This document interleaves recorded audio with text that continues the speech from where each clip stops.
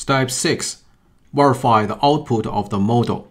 In this step, we already implement the model as a function block in the PLC. And then, to verify the actual performance of this model, we will connect the PID output to the actual process as well as the input of this model. And check out the output of the model, compare the output of this model with the actual process feedback.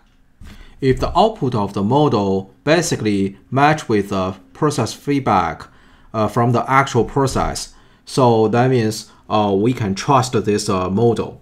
Especially we need to see the trend change. Basically, we want when the process value going high or going low, so the trend between the process value and the model output, the trend change should be the same or match.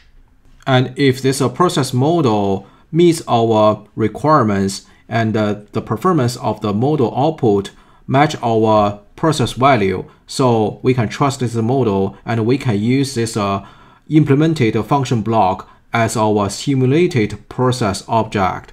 And then this simulated process object will be served for the PID parameter tuning. In the previous step, we already implement the detailed parameters into this function block, as well as the sample time setting, that is 2 seconds. Those parameters come from the transfer function, which is identified from the system identification tool from Matlab. And once we connect the output from the PID to the input of this function block and watch this output from this function block, and then use this output connect to the trend, and in the trend wheel, we will watch the curve from the actual process value feedback and the output of this function block. And now I'm connecting this PLC, I'm online. So I'm giving the control signal to this function block input, and output of this function block is calculating the results. And now the calculated result, that is 42, that is a temperature. I'm using this trace function provided from this controller. And as we can see, the light green, that is the actual signal from my temperature process object.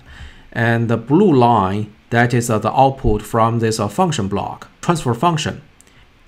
And the right curve, that is the control command. So that means from here, my output from 25 to 15, and from 15 to 25. So the temperature got changed. So as we can see, the trend from the blue and the green line, they are pretty match. This is another part of the trend. As we can see, the temperature from 42 to 46, this range, so the trend is pretty match. Since the operating point of my test system, that is 43 or 42.